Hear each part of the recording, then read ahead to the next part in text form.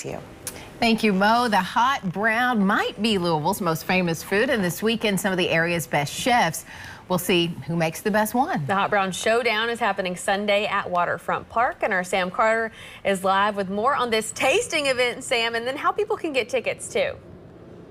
Absolutely. Yeah, you can get tickets by going online. More information on that in just a moment. But imagine, if you will, you're in Waterfront Park, you're living your best life, laying on a slab of bacon while eating bacon. It's super meta, and you can do that on Sunday starting at noon. It's the Hot Brown Showdown, and it's going to be a good time. We're ready for it. Yes, absolutely. Joined right now by Katie Nelson, the Director of Events for Waterfront Park, where this whole shindig is taking place. Katie, Waterfront Park is such a jewel of this town. It really is. If you live in another city that's on a river, you don't have something like this. How important is Waterfront Park to Louisville and to everything we do here? It is very important. I mean, we are like the front door. It's basically your front porch to the city. You know, great cities have great parks, and we are very fortunate to have Waterfront Park. We have an 85-acre recreational green space that is programmed all the time with a variety of different events.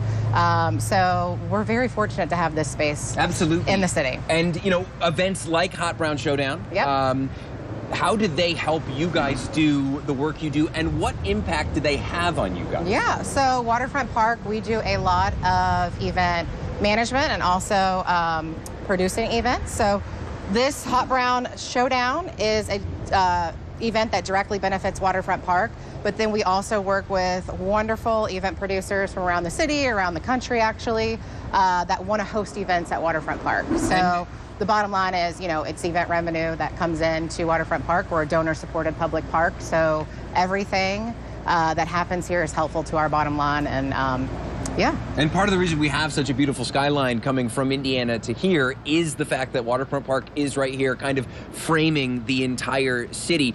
How can people take part? How can people find out what's going on at Waterfront Park? Yeah, please always visit our website, ourwaterfront.org.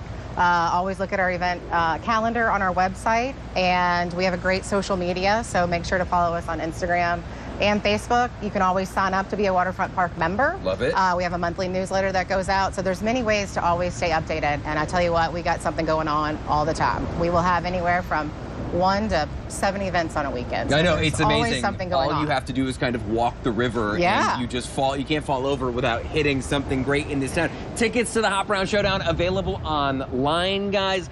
We are going to have at 6:44 a makeshift Hot Brown Showdown, one chef versus another. You'll be able to cut the tension with a knife. That's at 6:44. I'll see you a couple times before then.